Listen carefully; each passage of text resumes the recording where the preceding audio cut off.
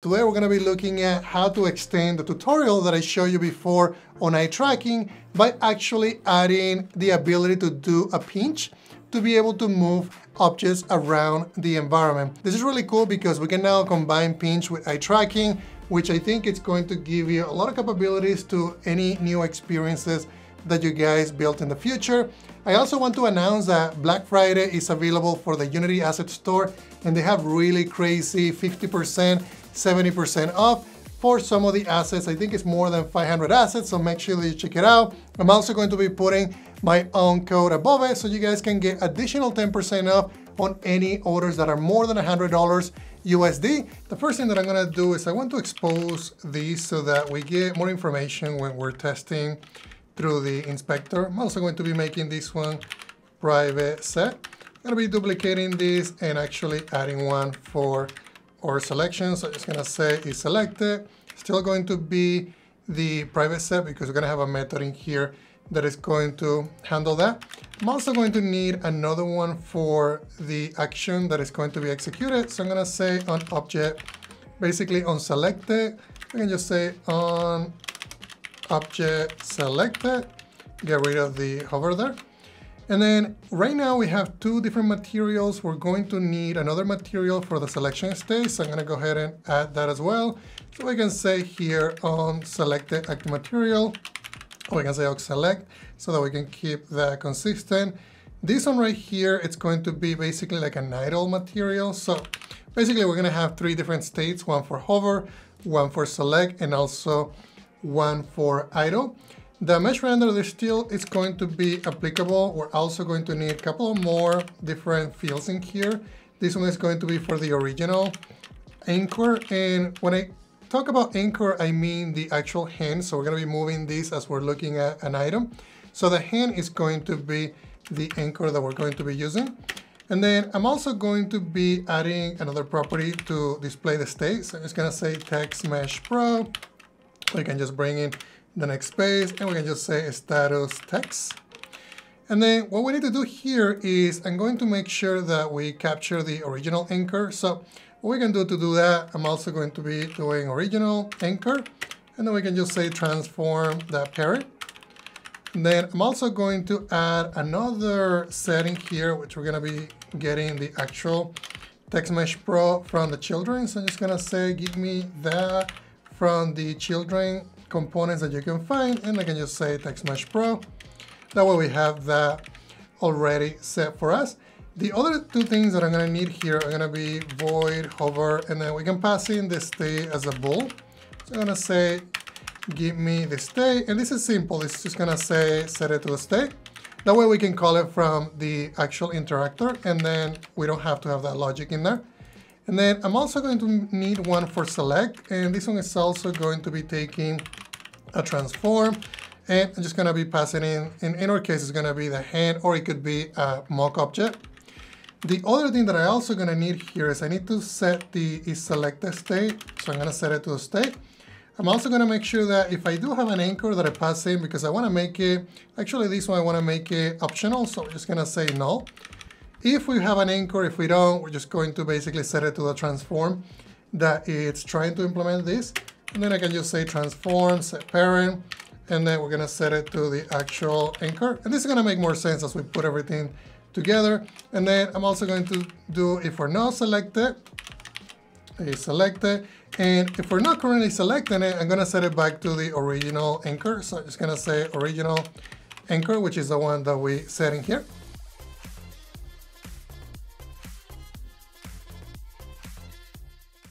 We're going to concentrate on these objects in here. So I'm going to go and grab the interactable.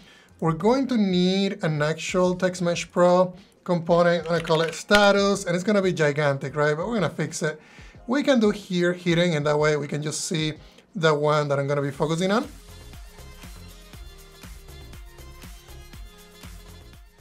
The active material, I think I like that. On the selected material, I'm going to do a red, and then on the item material, I'm going to do a white.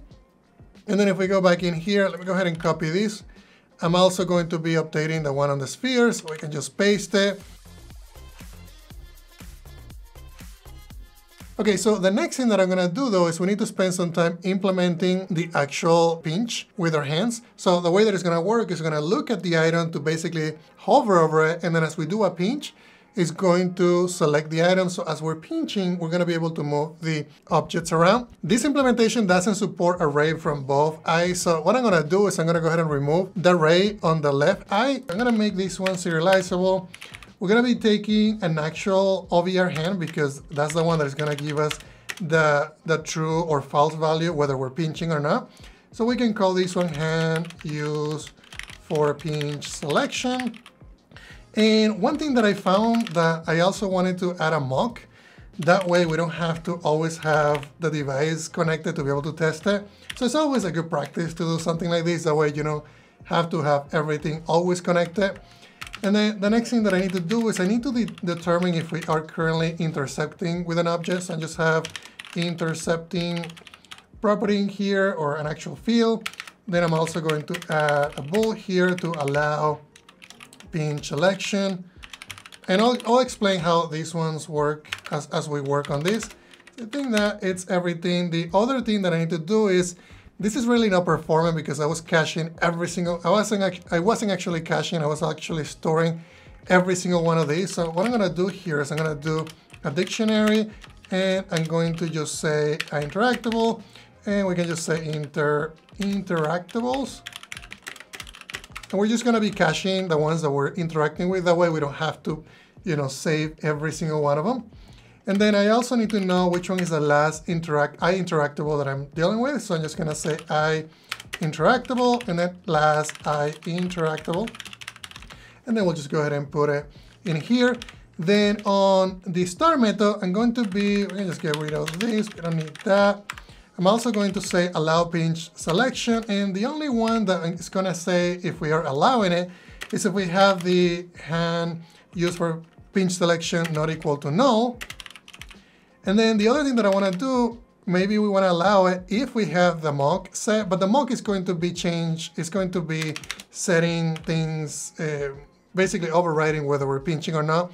I'm going to show you how that is, but this is going to be a property that we can use to determine if we are allowing that. Then I'm just going to say update, and we'll just leave it in here because we have to make quite a bit of changes. And then I also need to go down here, and I'm going to be making a change. So we're going to be adding a new method to determine if we're pinching or not. So I'm just gonna say bool, and then is pinching. And then this one is gonna be fairly simple. The first thing that we're gonna need to do is we're gonna say, okay, as long as we're allowing pinch selection and the hand, we can say hand used for pinch selection, and we can actually say determine if we're currently pinching. And this could be the left hand or the right hand, depending on the one that you want to designate. So if we're currently pinching and we're allowing pinch selection, meaning that it was defined, then we're going to say that it's pinching, right? Otherwise, we can just say that we're currently mocking it. And this is where I was telling you that if we have this set, it's basically going to override that we're pinching or not. The other thing that I also want to do is going to be on destroy. I also want to make sure that I'm clearing the dictionary. So what I'm going to do is going to be interactables, and then we can just clear everything so that we keep everything clean. I'm also going to need another method in here, which is going to be private void, and this is going to be on hover ended. So we can just say on hover ended. So I'm just going to say for each, and then it's going to be interactable in interactables. And if we're ending or hover, what I'm going to say is I'm going to basically set that property to false. So the way we can do is we can just call the value, and then there is a hover method. We're just going to set it to false. That way we're not on that state anymore. So far so good. We could probably just clean this up, just removing everything in here, and then we'll just go back and implement it. We're also going to need to do another method that is going to determine whether we are currently selecting or not. So what I'm going to do is I'm going to say private void, and then selection started, and then I'll just go ahead and implement it. And what I'm going to do is remember that is pinching is going to be the one that determines if we are selecting or not. So we're going to be saying, okay, are we pinching right now? And if we are, I'm going to be making sure that we do have an interactable selected. And what I'm going to do is I'm going to call the select method. I'm gonna set it to true. And this is where this is gonna get cool because we're gonna be using the hand use for pinch selection, right? But if it's null, I wanna make sure that I don't get an error. So I'm gonna say, well, I'm just gonna say the question mark and then is track. And then we can wrap these around basically question mark to check for nulls. And if it is null, I'm just gonna set it to false. But if this is currently being tracked, then I'm gonna get basically the transform from it. Otherwise, I'm just gonna say, grab me, assign this to the current transform, which is gonna be the eyes. It's gonna make more sense as soon as we test it. So basically, if I'm using hand tracking, it's going to add the object that I'm trying to pinch to the hand. It's gonna be basically relative to the hand position. Otherwise, it's going to be this transform that I have right now. That way we can test it in the editor. Otherwise, what I'm gonna do here is it's gonna be similar. I'm just gonna say, copy, I'm gonna cheat here, copy this, set it to false, and this is gonna basically set that is selected to false and also set it to the original parent, whatever we had the interactable set to. So I think all of this looks good. Now what we need to do is we're gonna be changing a couple of things and adding the update. So I'm gonna say, line render, I don't want to enable you when I'm currently not pinching. So I'm just gonna say, if it's not pinching, I don't wanna see it.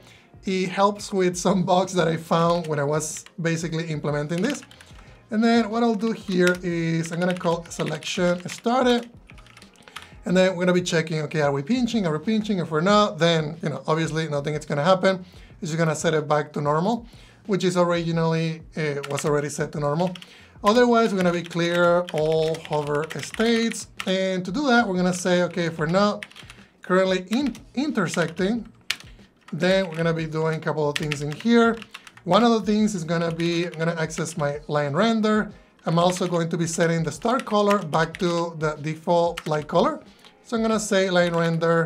I'm actually gonna set it to both, that way we don't have to, we end up with the right original default state. So I'm gonna say ray color default state. So this is not good practice, but for this demo, I think it's okay. And because I'm setting two properties with one line, I just wanted to just make it a little faster. And then the other thing that I'll do is I'm gonna be setting the position. And the position that I'm gonna be set is gonna be the position on the vertices number 1, which means that I'm gonna be changing the position Z axis to be at the position where we're colliding with, and that's gonna happen on the fixed update. But this one is going to set it back to normal, which is going to be set to be vector 3, and I'm gonna say 0, 0, and we're gonna be grabbing these transforms Z actually position as Z plus the ray distance, which is what we designated originally. Okay, so now on the fixed update, I'm gonna be checking to make sure that if I am currently pinching, I'm going to go ahead and return because I don't want to have to do a ray cast and pinch multiple objects. I ended up implementing it this way. Obviously, you can change it if you like. And then I'm gonna do what I had before, which is ray direction. And then we can say transform point, and we can get the forward direction of that vector. And then we can multiply it by the ray distance. So this is what I had originally. I'm just going to be changing one thing. So the first thing that I'm gonna do is I'm gonna access my intersecting. And I'm gonna access that and then set it by using physics. And then I'm gonna say raycast. I'm gonna say transform the position, which is what we did before. Ray direction. And then this one is gonna be a little bit different because I wanted to set it right here. So you can say raycast, and this one is gonna be raycast hit. I'm gonna get the hit. And then remember, we need to determine which layers we're going to be including, which, originally this is what we did. So this is gonna give us, whether we're intersecting or not. So I'm gonna go ahead and check that variable. So if we are currently intercepting, we're basically going to be adding a couple of things. So it's gonna be hover ended. I just wanna make sure I don't have anything currently in hover state. I'm also going to be accessing the start color and the line render and color. And then I'm just gonna set it to the hover state because at this point we're hovering because we are intersecting with an object. And then the next thing that I need to do is I wanna keep a cache. So I'm just gonna say keep cache of eye interactables. And to do that, I'm gonna make sure that, the interactable that I'm trying to get right now hasn't been added. So we can say interactables, and I'm gonna be trying to get a value here. I'm gonna say hit and then transform. And the reason why I'm gonna be doing it this way is because I'm gonna be storing the hash code for each one of those objects. And then if I do have it already, there's really no need for me to store it again. So what I can do here is I can say Eye interactable, then I'm just gonna call it Eye interactable. This basically creates a variable that I can access if it finds it, which is really cool because that way I can just reuse it. So I'm just gonna say Eye interactable, hit. So in the case that it didn't find it, which this is doing a not, I'm gonna try to get it, right? So I'm just gonna say hit transform and then get component. And then I'm gonna say, give me the Eye interactable. And then in this case, I can store it. So I'm gonna say add, and then it's gonna take a key. So the key is going to be the hash code that I am doing in here. So we can just say hit that transform. And actually I'm going to do, just make sure that I keep this consistent. I'm gonna do the hash code of the game object. And then I'll do the same thing here to basically add it. And then if I'm adding it, I'm just going to be adding the one that I just tried to get. If I didn't get it, or if it was already, if it was already stored, there's really no reason for me to go through this if. So I'm just gonna go ahead and keep going. And in this case, I'm gonna say, okay, I need to determine what the local space of the current Eye interactable is. That way I can get the z-axis and we can change the size of the line render. So I'm just gonna say to local space and then transform inverse transform point. So this is gonna give me the transform point in the local space. So I'm gonna say Eye interactable transform that position. So once I have that, now I can say line render, give me let's actually override the set position. So the set position of the last point is gonna be at index 1.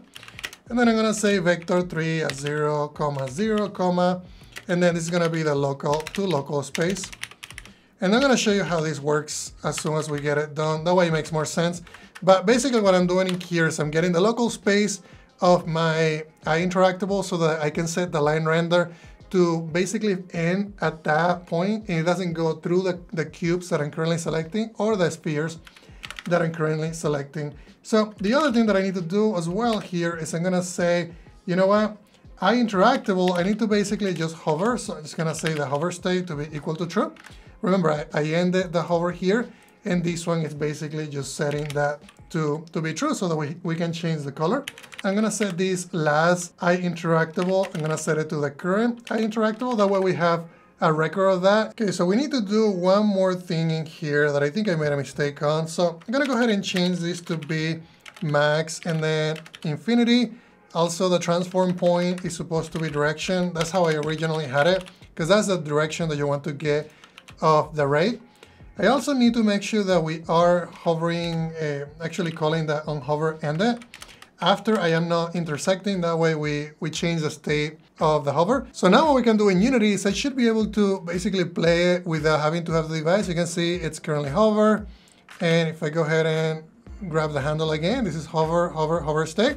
I can also select the mock hand use for pinch. And you can see that now it's selected. Should be able to move it around. All right, guys, so I got this running. I'm gonna show you that I can still do hover state. Let me look at that cube, let me look at the one down. And the state is changing from idle to hover. I'm gonna look at the mocks as well, which I just added as well.